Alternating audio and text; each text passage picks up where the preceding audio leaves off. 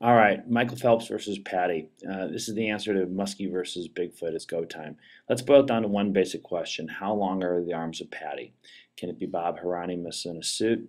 Um, Humans have an average 1-to-1 ratio. So a 6 foot tall person, 72-inch arms would have different 28, 28, 16 across the shoulders, and you're able to figure it out. So if we take Patty as she's walking along, it looks like a human, but it's not really because it's much different proportions.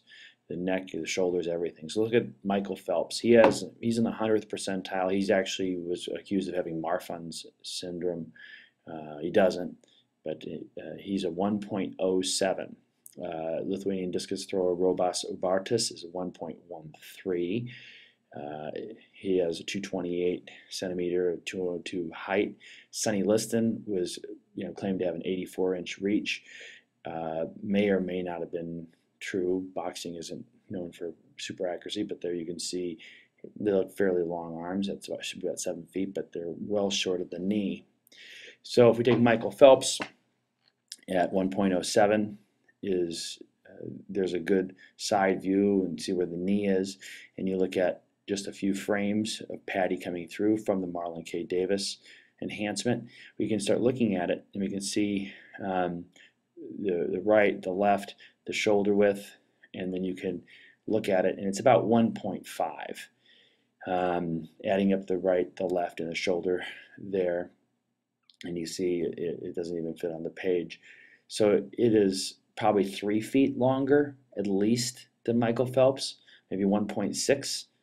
So if you take Michael Phelps and make him 7'3" or whatever it would be, you would see that his arms are way shorter, even the elbow point, everything. If you take a real height, that's probably where he'd be about.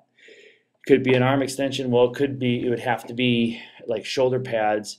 It would have to be another 9 to 10 inches, but the elbow is moving in the middle there, and that's way beyond the human elbow, and you can see the swing and the momentum there. All right, the evidence for Sasquatch is 10,000 times greater than the proof it doesn't exist, which is basically, where are the dead ones? Remember, this is not a stupid animal. Everything fits together perfectly for a nocturnal forest hunter with skills that far outweigh ours. Its walk, arm length, foot structure, howls, eyes, night vision, everything works. There's no reason that a Sasquatch has to be rare. They're just that good, and that's the problem. The problem with Muskie Allen and virtually every other academician is that they think they know so much, that they're basically God. One thing that is absolutely certain in this world is the folly of men, constantly thinking that they know everything.